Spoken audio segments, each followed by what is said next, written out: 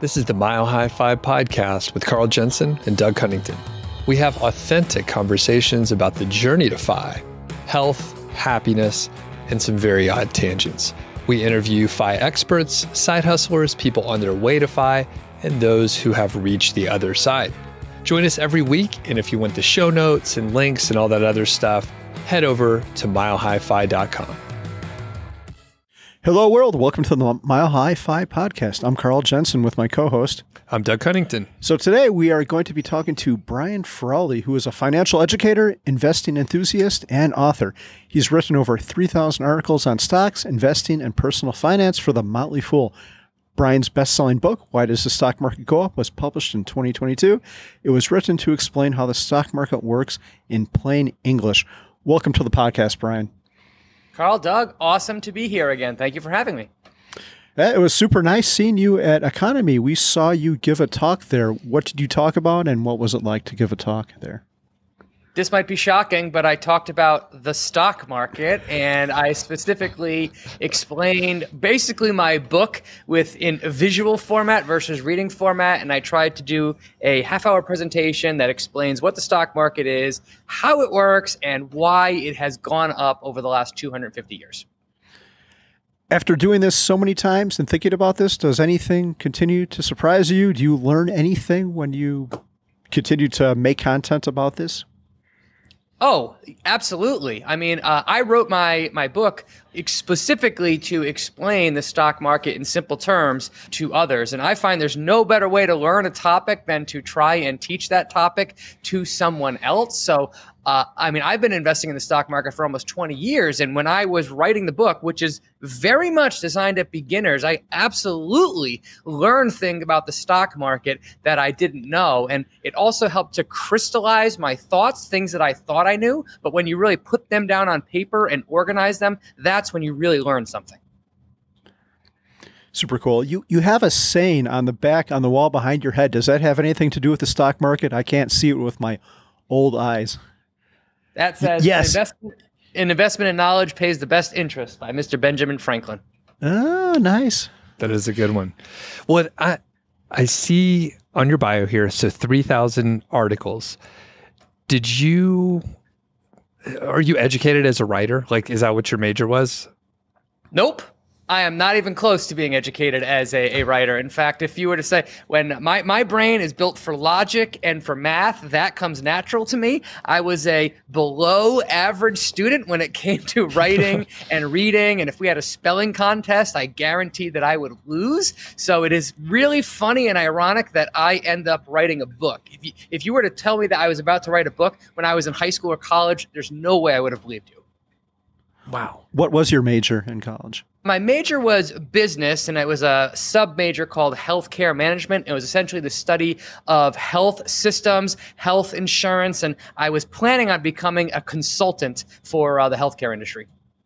Okay. Did you end up using your degree? Thank God the answer is no, because if that was my life, it would have bored me to tears. I was not cut out for that world at all. I went on a couple of job interviews directly because of that major. I didn't get a single offer in that field. And looking back, it's like, boy, thank God, dodged that bullet. Yeah, my wife worked at McKesson for a couple of years, and yeah, she has just a day and a half of work left. So I think you dodged a bullet. So that sounds like a party is coming at Doug's house soon. Yeah, for sure. An endless party. All right, Carl, you want to kick her off? Yeah, Brian. There's one thing that really stands out to me in the outline because I have a similar story, and I'm wondering if it's going to be the same fun, but it's your experience buying a hot mutual fund that then went on to underperform. Tell us about that. So in the 2000s, I slowly became very interested in investing. I read Rich Dad, Poor Dad by Robert Kiyosaki, and that kickstarted a kind of love affair with all things related to money, personal finance, and investing. And as part of that self-education, back in the 2000s, there were some podcasts, but there certainly weren't podcasts about investing in business like there are today. And there were some YouTube videos, but like the amount of content that exists today related to that topic is so much better and so much widespread that existed back then. So the way that I educated myself in the 2000s about investing was by reading books. And I was a voracious reader of all investing books. And that included books by Jim Cramer. And he had several books about investing. And one of the mutual funds that he highlighted in that book was just like this amazing mutual fund called CGM Focus Fund by a guy named Ken Hebner. And it had delivered like almost 20% annualized returns over the previous 10 years, including 20% annualized returns throughout the dot-com crash. So he was heavily shorting tech stocks, and his fund way outperformed and made a bunch of money during the dot-com crash. And Jim Cramer was really talking this guy up. So I was like, all right, well, that's where I want my money. This guy clearly knows what he's doing. And as soon as I started putting my money into that fund, you can probably guess what happened to that fund next. The guy went from being right about the market to being dead wrong about the market. He was trading frequently in and out of stocks. And basically his fund did absolutely nothing but go flat and down over the pursuing years. So I learned a lesson the hard way that past performance does not guarantee future returns. And this is actually something that I've learned from studying Peter Lynch, for example. Famed investor Peter Lynch delivered fabulous returns over like a 15-year period, something like, I don't know the exact number, in the 20% annualized returns. And only later did I learn that the average investor in his fund, in Peter Lynch's fund, dramatically underperformed that return over time. And the reason is investor psychology caused them to do all the wrong things. People put money into that fund after it went on a huge run, after it went up a lot, and people poured their capital into it. And all this influx of capital gives the mutual fund manager a problem. Now they have to find a place to put this capital. So they're buying stocks at now inflated prices in order to keep their portfolio the same. But a mutual fund manager might not like a stock at $100 per share the same way they do at $50 per share. And then when the fund underperforms for a period of time, what do people do? They abandon the strategy and they pull their money out. So this is actually fairly common practice with the hottest mutual fund managers of the day. Even if they deliver a market smashing return, the average investor in their fund often dramatically underperforms the markets simply because they're buying that fund at the highs and they're selling that fund at the lows. And that was exactly the experience that I had with CGM focus funds. Interesting. Mine was Munder NetNet. Have you ever heard of that? No, I never have. Yeah, it was a technology fund back around 2000 when all the tech stocks were going crazy. I bought it at $10 and it very, very quickly went up to $120.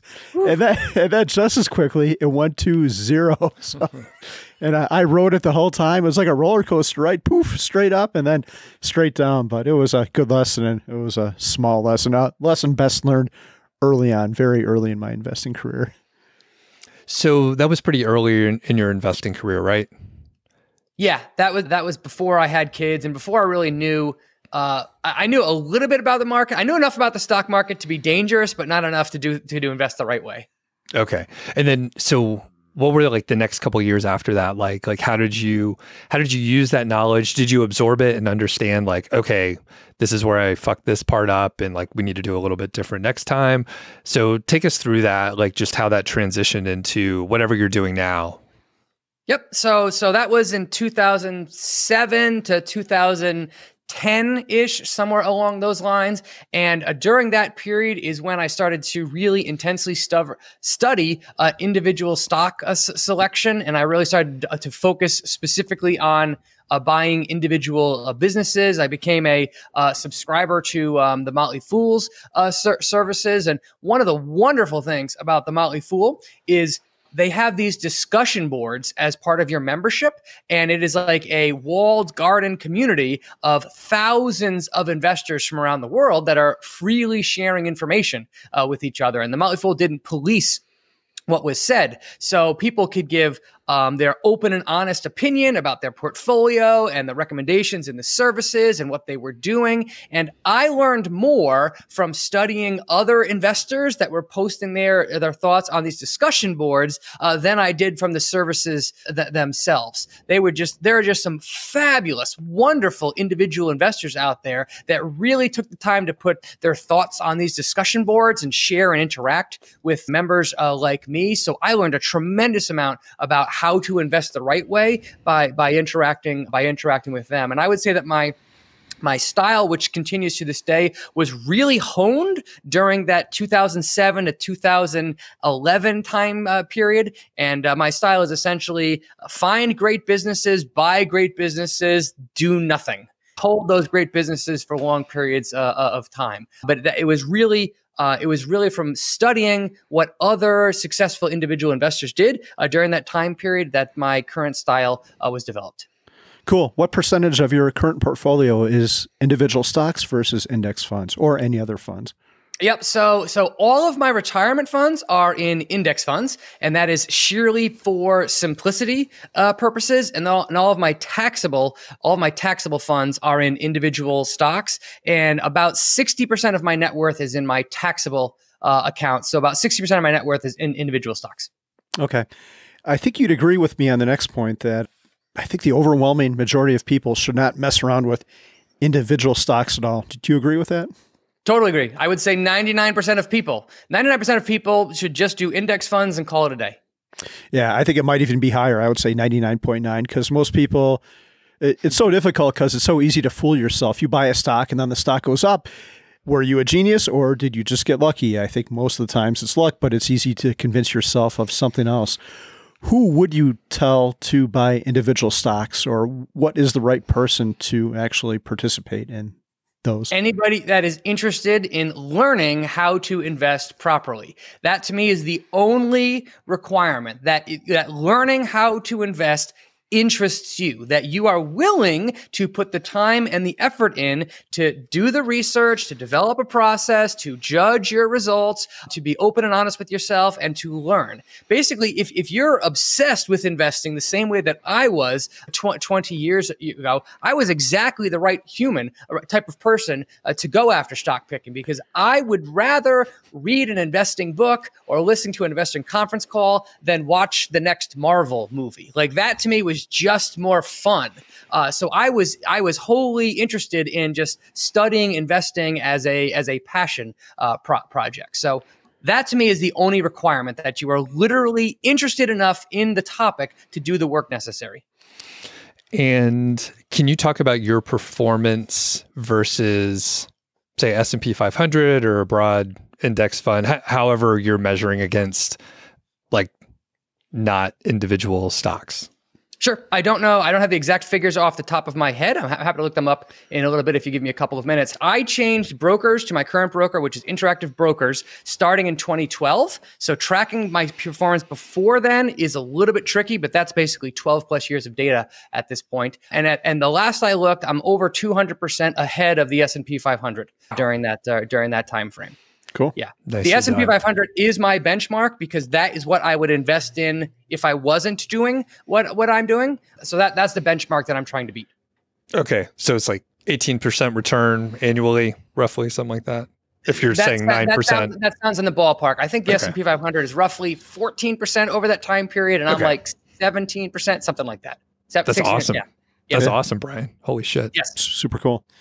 You said something interesting. I said, who should invest in stocks? And you said, someone who is interested to do the work. So the work is what interests me because it's so diverse. What could make one person successful? The work or research to make one person successful could be completely different for someone else, right? I guess it depends on your strategy, what you're trying to achieve. So how do you define the work?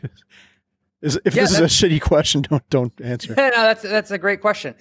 So to me, there are some table stakes that you need to have before you should even start considering doing investing. So to me, personal finances come first. So I'm going to assume that the person that we're talking about has paid down all their high interest debt, has their HSA health insurance taken care of, has an emergency fund, multiple sources of income, yada, yada, yada. All like the basic personal finance stuff taken care of. Once you're at that point. And you're, of course, grabbing any match that you get on any tax advantage accounts like a 401k and et cetera. Once we're doing that, the research to me is, one, you understand accounting. You understand how to find, read, and interpret financial statements. So an income statement, a balance sheet, and a cash flow statement. And you have at least a basic understanding of what accounting is and how accounting works. If you don't understand accounting, you have no business picking stocks, because business results, the way that accounting is the report card of a business results. You can tell that a company is doing well by watching its accounting. So step one, understand accounting. Step two, understand SEC filings. How to find and read the most important SEC filings. SEC filings sound complex. They're really not once you get to know them. There's two main ones you need to know. One is an annual report, also called a 10-K. And the second is a proxy statement, which is called DEF 14A. It's like the worst name ever. Like, who picked these things? The annual report will tell you a tremendous amount about the business, the competitive advantage, the opportunities, the risks, the financial statement, the management team, etc. And the proxy statement will tell you everything you need to know about the management team. Who owns the stock? What are their incentives? What are their bonuses based off of? And are they aligned with the shareholders of that business? So once you understand the business, the financials, the opportunity, the management, and the risks, then I think you at least have a starting point for knowing if an investment is good or not.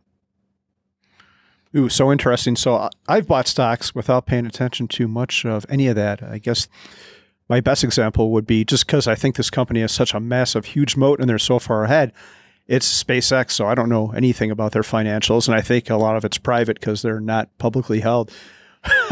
Do you think I'm nuts for doing such a thing?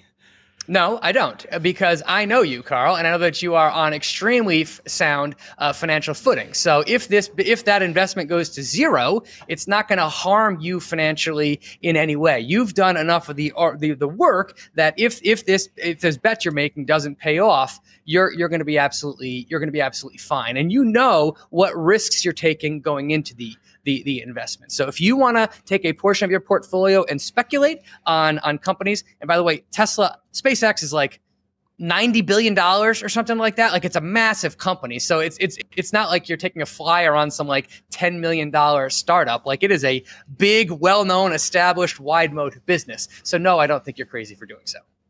Okay, cool. Do you have any follow-ups, Doug, before we get into the next part? Just a quick little plug. So, Brian, you have a YouTube channel, right? And you cover a lot of sort of topics in individual investing, right? If people want to learn a little bit more and go deeper, is that a good place for them to follow you? Yep, absolutely. Yeah, we do earnings coverage on 15 or so stocks that are very popular on there. And if you're interested in our process for how we judge earnings, break down earnings, and judge a company's results, yeah, we do regular updates there. Thank you. Cool. Yeah, we'll link up to that. Great channel. So there is one group of investors I see frequently on Twitter or X or whatever we're supposed to call it, who seem to defend their style with religious fervor. I've seen fights descend into like profanity and people yelling, and these are dividend investors and maybe dividend growth investors. Why do you think that this particular group is so fanatical about it? Or are they not? Am I just seeing something incorrectly? No, people can get pretty fanatical about their investing style once they've gone through the work of saying, this is my investing style. Once that idea gets into their head, it can be natural to want to fight away people that say that's suboptimal or they're knocking anything wrong with it. I mean, dividend investing can be a great way to invest. And the appeal of it is very high, right? You buy something and then that asset gives you an income stream in theory, in perpetuity, and even better with dividends, that income stream can grow over time, and it can grow at a rate that exceeds inflation. And if you buy the right dividend stocks, not only can you earn income along the way, you could potentially earn pretty meaningful capital gains as well. So I see nothing wrong with investing in dividends, but I would not be, to me, a dividend is a capital allocation decision, right? Management teams of profitable businesses generate profit, and then management teams have many choices over what they can do with that profit. One of those choices is to give that cash to shareholders as a cash payment, aka a dividend. And there are lots of reasons that shareholders like that, because without selling, they earn an income stream from their investments. However, depending on market conditions and opportunities, paying a dividend might not be the most optimal use of capital. We have seen Warren Buffett famously for 50-something, 60 years now, has refused to pay a dividend to Berkshire shareholders. That was the correct thing to do, because retaining capital inside Berkshire could be redeployed internally and through acquisitions at a higher rate of return that would generate a far superior return for shareholders than just paying it out as a dividend. A dividend to me is like the last choice that a management team should have when they're allocating capital.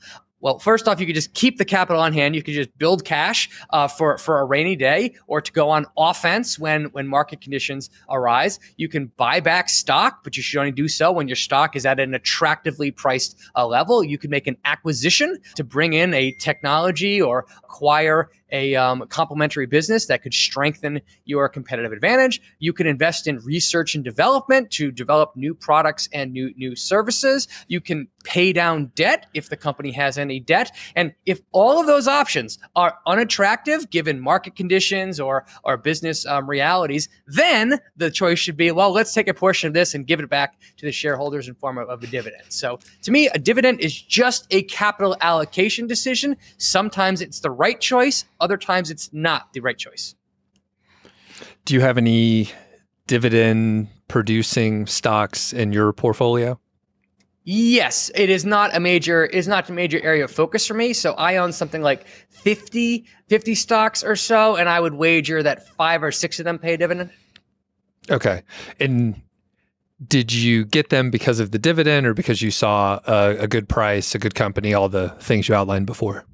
In many of the cases, I bought them before they paid a dividend, and then I held them, and then they actually initiated a dividend, which is something that's fairly common as businesses grow and mature. Sometimes they are more profitable than they know what to do with, and they start paying a dividend to investors. So a couple of my holdings, when I bought them, did not pay a dividend, but now they do. We have a sponsor today, GhostBed, and our buddy Rich, who we got to hang out with in EconoMe. It was cool to meet him in person because he's a big supporter of the show. And we've been waiting. You guys got your new bed, and you and Mindy have been testing it out. You were telling me you guys tested it out, right? Yeah, we have tested it out. We haven't slept on it, or I know where you're going with this, Doug. Yeah, okay. We haven't done that, but I have some video that perhaps we can splice into this. It is G-rated. It shows us unboxing the bed and laying on it and having a conversation. It'll be fun. Yeah. Okay. Splice it in here. And you already had the camera mounted on the ceiling, you said, so it was no big deal to get the overhead shot. Yes, that's right. It's right next to the mirrors and some of the other devices we have in the basement. So which mattress did you get? Why did you get a mattress? Just kind of expand a little. Yes. So this is the GhostBed Classic. This will be a mattress for our guest bedroom. The reason why we got it is only 7 inches thick, and it kind of has to fit into a tight storage area. So it can go in our closet when we don't have guests and can free up space in there. Some of the other ones are a little bit thicker. I think they go up to like 12 or 13 inches maybe, and that one would have been a little bit harder to store. So this one is easy to manage, easy to move with 2 people. So when we have to break it out for a guest, it'll be super easy to set it up. And it feels like a high-quality mattress. It's nice to lay on in the time we've laid on it. We haven't had the sleeping test, and I know that we're going to have a sleepover. Doug, you're going to come over, and we're going to make popcorn, watch movies. Hallmark movies, I think. Yeah. That's what I was promised. Yeah, Hallmark movies, whatever you want, Doug. And yeah, we'll put a big demarcation line down the middle, so I want you to keep out of my space. It's only a queen. Like, I sleep on a king usually, so this will be a little bit tighter. I know you like to cuddle at night, but please bring your body pillow for that. I don't want to be your body pillow. Okay. And you have one, right? You have a body pillow. I do. I wonder if GhostBed sells one of those. We should look into that. Take a look. It's shaped like a ghost. No, I don't know. We need to look. But they do have a full range of products over there. And quick note, I don't like a huge mattress either. So 7 inches seems like a reasonable size. But, some of them are so huge, it's like you have to get a little step ladder to get up into your bed, But I think, a normal 7 inches is probably about right. Yeah, I definitely think so. This one would be good. I don't think they have an RV product now yet, but... No, I think they do. They have the RV mattress, don't they? Okay. Yeah, shows what I know. This one would be great for something like that. Or yeah. Okay. All right. So, quick note, it's a family-owned business with 20 years of experience, or over 20 years of experience. They have 60,000 5-star reviews, and their mattresses are super comfortable. They have a wide range. So if you like the thick ones, or you like the more lower profile, or even an RV mattress, they also have all the accessories, sheets, pillows, other things you might need in your bed. I don't know. I think that might be Adam and Eve, but they're not sponsoring the show yet. All right. And they come in different comfort levels too. Like I prefer a cushier pillow or a cushier mattress, but if stiff is what you want, you can get that as well. Yeah, I like the stiff ones, I think. And you can get 101 night at-home sleep trial, 20+ year warranty, and you could save 50% if you go to ghostbed.com/milehighfi with the code milehighfi at checkout. Cool. And we'll get back to the interview with Brian. You brought up Berkshire. Are you going to the conference this year? Or? I am not going to the conference this year. It's been on my to-do list forever, and I've heard it's such a wonderful time, but I do not have plans to go there this year. Okay, cool. I think they have over like $100 billion in cash now, right? It's crazy. Do you know the number off the top of your head, or the approximate number? I know it's well over $100 billion, so I know Wow. it's a big number. Yeah, it'll be super interesting to see if Warren can figure out what to do with that, because it's just such a massive amount of money. It's hard to move the needle when you get that big. Yeah, 167 billion is what they have in cash. Wow. Wait, what can we draw from that? Like, any conclusions? Like, they're holding on. Does that mean there's not as many good deals out there? Or what do you think, Brian? Yeah, so if you look back at Warren Buffett's history, he essentially has two modes.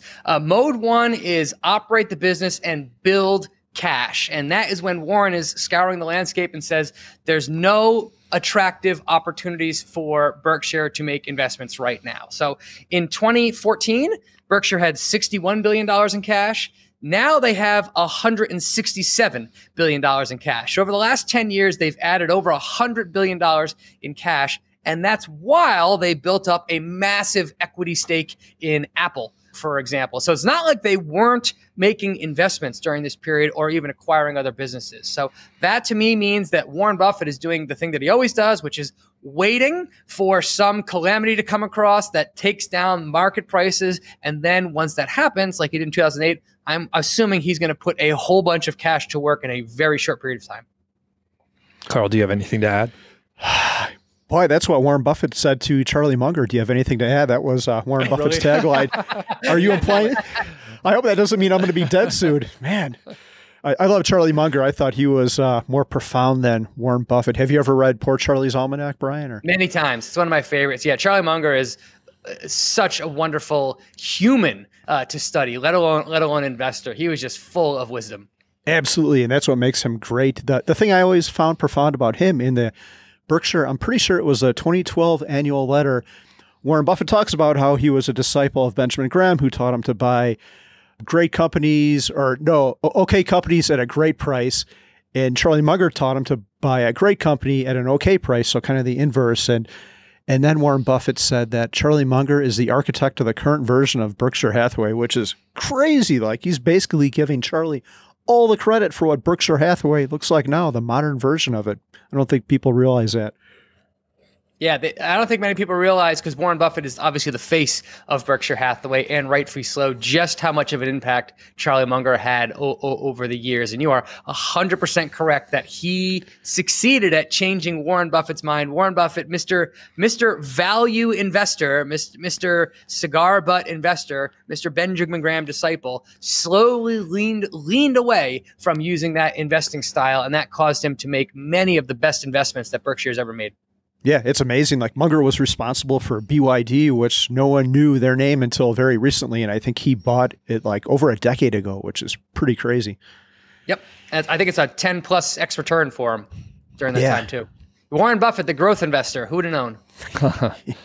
Well, before we move on, I'll leave it a little bit open, but there's some pros and cons for dividend investing. Who might it be a good option for if someone is interested in exploring dividend investing?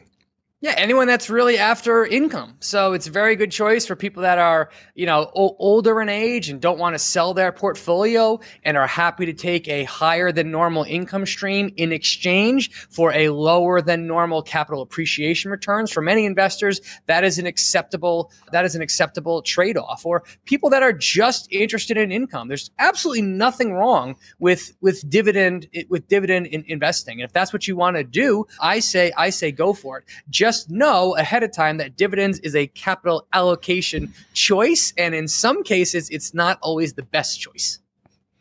Always trade-offs. Yes. Correct. Cool. So Doug and I saw you speak at EconoMe, and you're always a super good speaker. If anyone ever has a chance to see Brian speak, I highly suggest you do it. We saw you speak at FinCon a couple of years ago, giving a talk about Twitter, and then at EconoMe, giving a talk about why the stock market goes up, which was super good. And one of the things you mentioned, and correct me if I'm wrong here, but I believe the number one reason for economic expansion, why VTSAX is up and to the right, is productivity. Is that correct? That's a major component of it. Yeah, productivity, which is generally speaking, humans get better at making stuff with fewer inputs over time. And if you look back at the history of farming, for example, 150 years ago, the technology of the day was a horse or an ox that was drawing a plow, which was like revolutionary technology compared to hundreds of years before. And now everything is mechanized. And if you've ever watched a documentary on how food is produced, it is truly jaw-dropping. The gains that we've had in producing food per acre of parcel. So absolutely, productivity is a major driver of human prosperity, period. Cool. What's super interesting about your farming comment, and I think at like 1900, something like 2/3 of people were farmers, and now it's like 13% or something like that are involved in agriculture. Because of what you said, the productivity, now we have tractors, and I have family who are farmers, and I'm like, what's it like being a farmer? They're like, it's actually... it gets a bad press, but the tractor drives itself. Now we don't even have to drive the tractor. It's you're closer to a computer scientist than a farmer. Yeah, life is pretty good. And the tractor even has this AI algorithm on it where it will identify weeds and actively like spray the weeds versus like the crops. So selectively treat the weeds while it's driving itself, which is insane, right? Super cool. So the question I wanted to ask you at EconoMe is, I think, perhaps the biggest productivity increaser we've ever seen is upon us, and that's artificial intelligence and all this stuff that's coming on us right now. These are the 4 most dangerous words in investing, but I think it might actually be different this time. And I'm reading Morgan Housel's book, The Same as Ever, and I realize what I'm saying is in direct opposition to that, perhaps. But have you thought about AI and how it's going to change? And it's going to change society as well. But just what about investing and the stock market? Well, I've been an investor in Tesla for 10 years, so I don't know. So yes, I have a keen interest in related to AI, and it is truly mind-boggling the ways that AI could impact our lives. I mean, you mentioned productivity, but think about healthcare, think about education. The AI has the potential to disrupt tons of industries. It could be as impactful on humanity as the internet was on humanity 20 plus years ago. In my talk, Carl, you may remember one of the main drivers of the stock market over time is population growth. And population growth for the last 150 years has been 2 to 3% growth per year. And if you look at the numbers that are coming out more recently, there are several major economies in the world that are actually having population declines. They're actually at peak population and are on the way down. So for many stock markets around the world, population could transition from being a booster to the stock market return to a headwind for the stock market return, which could mean that returns for the stock market moving forward might not be as high as they have been in the past. But what you brought up with AI and productivity, if AI lives up to its productivity potential, that could more than compensate for that headwind that the population decline or the population stagnation, I guess I should say, does have on us. And the potential to have productivity increase by leaps and bounds could mean wonderful things for the stock market. You hinted at Tesla. I'm going to take a quick diversion here. Have you tried the new FSD 12.3 yet? I just got it. I do have a Model Y, and I just got it, but I have not tried it yet. Have you? Yes, I have. It drove like 40 miles around Longmont with one disengagement due to a lane issue. It got into a right turn lane when it shouldn't, and I wasn't sure what it's going to do. For safety's sake, I disengaged it. But it's night and day. There was one super cool incident that happened. I was going down Main Street, and there were pedestrians that were about to enter a crosswalk, and they didn't hit the button to change the light that would have given them permission. But the car saw the car next to me slowing down, or it might have seen the people, and it slowed down, even though they were occluded for part of the time and waited for these people to go across the crosswalk.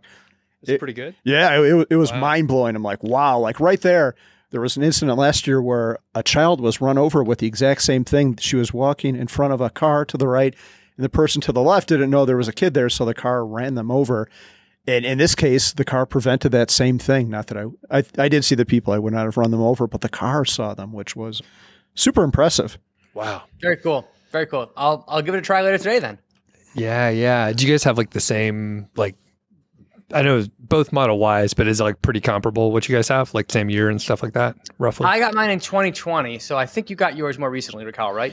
Yes, I've got a newer version of the hardware, but Tesla has not optimized the FSD software for my version of the hardware yet, so they're pretty much the same. Gotcha. Yeah. So we are, my car can run the same software, so we have, it should be, from a feature perspective, the same. Pretty cool. Yeah, this AI stuff, I keep going back to it because I think there's the potential for it to take away a lot of jobs, and maybe we finally arrive. Who was the guy? I'll back up a second. Like John Maynard Keynes, I think around 1915, he said 100 years from now, people will only have to work like, I can't remember. You probably know this better than me, Brian. Yeah, 15 hours a week. And it seems like we might actually be upon that. And I'll back up a second. When farming went away because of automation, people had other jobs to move to. Farming was the main thing that was eliminated. But now I see AI being able to eliminate many, many more jobs, especially if you apply it to hardware like the Tesla bot or other robots or machines. I think there might be something big upon us. That is entirely possible. And, one of the flip sides of productivity, if everybody uses AI to become way more productive, then in theory, that will cause output to go up dramatically for everybody.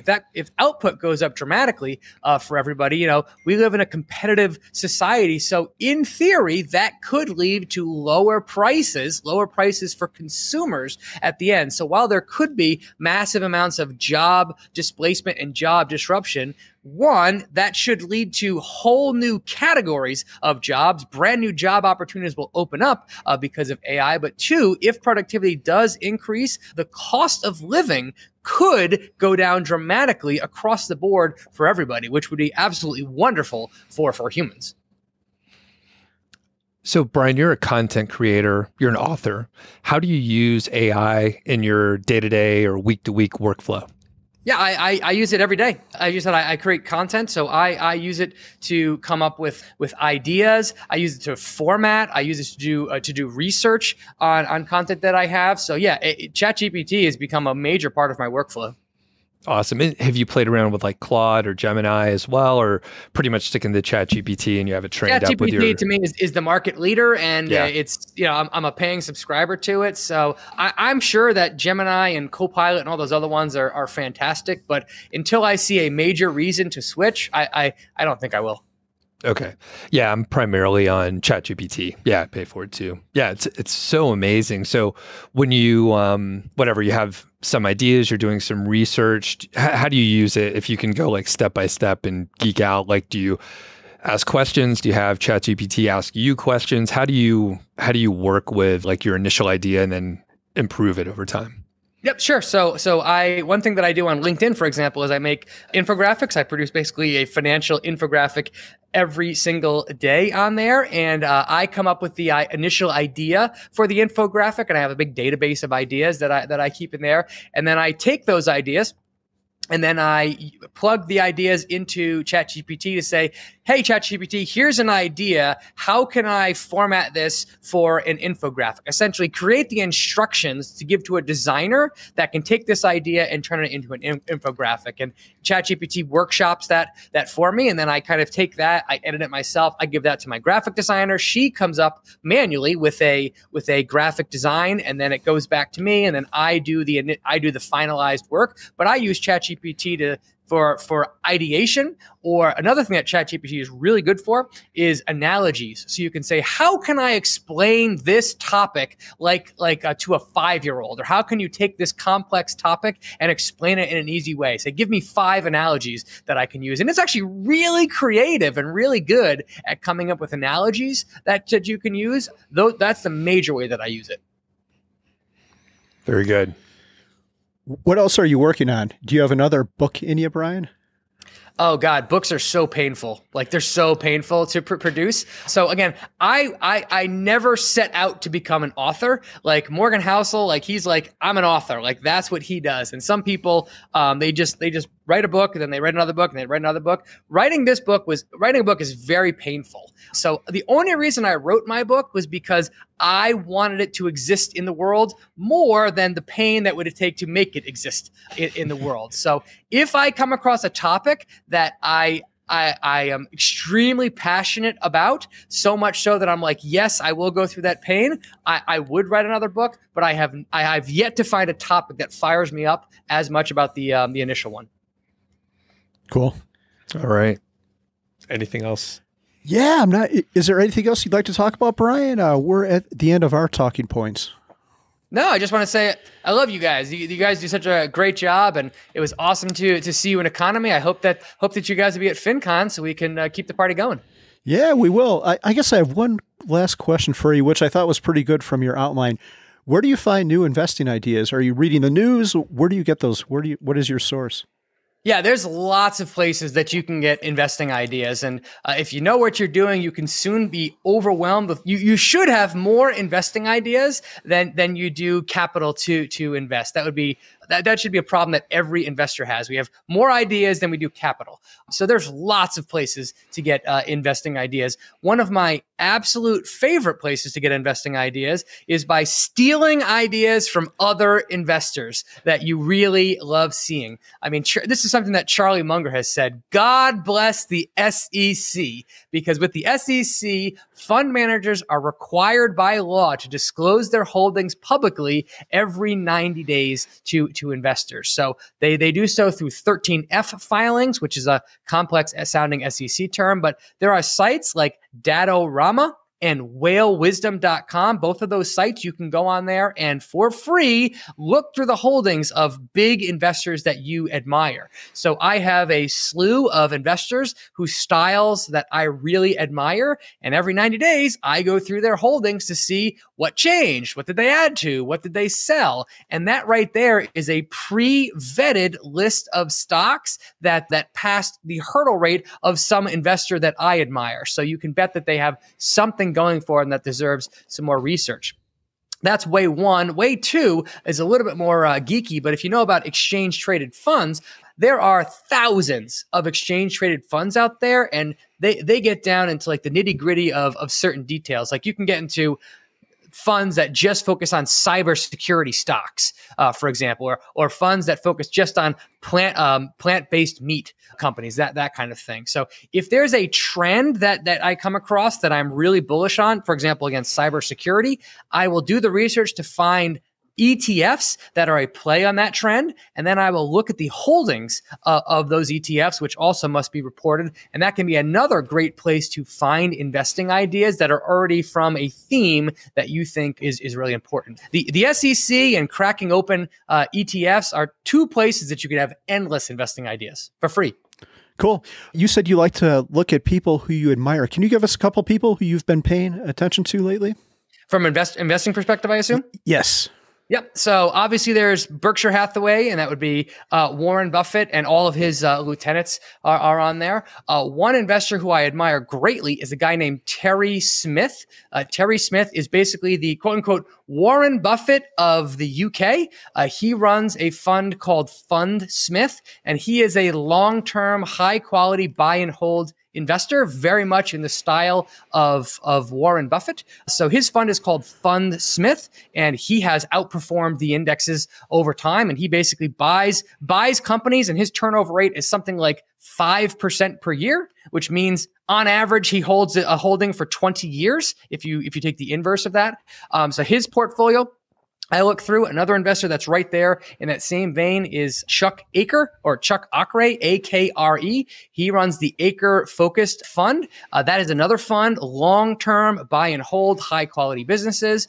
And then a final one I'll throw out there is Polen Capital Management, Polen. They have a high-quality growth fund that's run by Dan Davidowitz, I'm pretty sure is his name. Another long-term, high-quality buy and hold fund. So all three of the ones that I mentioned, they're not traders. They buy and they make very few portfolio moves over time, less than 10% turnover each year, and they own just high-quality compounding machines. So great place to get ideas. Super cool. Are you going to be doing anything at FinCon this year? I have not been picked as a speaker as of yet, but I will certainly apply to get that done. I've done Twitter now twice, so I might switch it up and do a talk on LinkedIn, because I don't think that I've seen a good talk on that. And then I'll be at a company I think called Craft Commerce, which is put on by ConvertKit. I'll be there in June of this year, and I'll be doing a talk on LinkedIn as well. So those are my creator-focused talks for this year. Cool. Gotcha. Is that the one out in Idaho? Is that right? Yes, it is. Yep. Okay, cool. Awesome. Well, I think we covered everything. Anything else, Brian, before we tell people where they could find you? No, thank you guys so much for having me. I always love hanging out with you guys, and I look forward to seeing you at the next conference. It's a blast. Yeah, we'll link up to everything, but where should people go to find you? And you could list them all out or just say one or whatever. Yeah, I'm on, pick a social platform. I'm probably on it. My name is Brian Feroldi. And if you want to check out my company website, it's longtermmindset.co. Very cool. And we'll get all the links so it's really easy for people to find it. And yeah, awesome catching up with you, Brian. And we'll talk to you soon. Sounds good. See you, Doug. See you, Carl. Thank you, Brian. Thanks for listening to the show. That was the Mile High 5 podcast, and I'm Doug Cunnington, the balder host, and Carl Jensen is the cool, sexy one. If you dig the show, please do 3 things for us. Number 1, tell a friend, a family member, an enemy about the show. We really don't care who you tell. Maybe forward them a specific show that you know that they will like. It's the single most helpful thing that you can do to spread the word. It's like giving us a virtual high five, and actually we don't give high fives in person, so the virtual kind's pretty good. And more importantly, your friend or family member or even your enemy will appreciate the fact that you were thinking of them. Number 2, make sure you're following or subscribed on your podcast app, Apple Podcasts, Spotify, Overcast, YouTube, whatever you're using, and that way you won't miss a show. And number 3, please leave us a rating and review. We read them on the show occasionally, and you might hear yours out there on an upcoming episode. Quick disclaimer, this show is not financial or legal advice. I'd actually be surprised if it sounded like it. It's really just for entertainment, and that's at least what we're hoping for. But seriously, get advice from professionals. Carl and I are just 2 guys with microphones that sit in my basement and talk. So we'll catch y'all next week.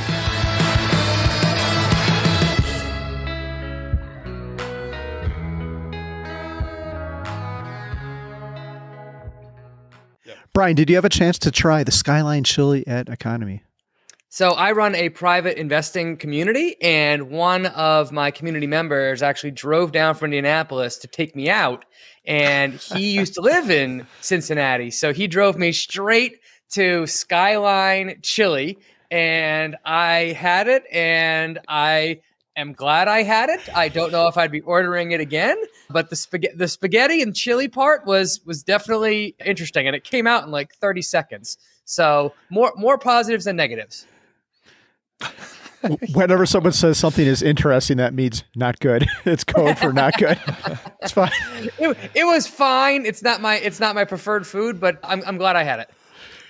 Yeah, it's one of those like regional foods. So totally. It is cool to go check it out. It's like someone was going to Atlanta, where I'm from originally, and they were like, anywhere you should check out. And I'm like, well, I haven't lived there in a long time, but if you have time, there's a place called the Varsity, which is across the street from Georgia Tech. And it's like an old like drive-in style like fast food restaurant. So they have like burgers, dogs, and it's like not that great. And it's still a staple. And if you're like right there and actually FinCon is going to be in Atlanta this next coming year.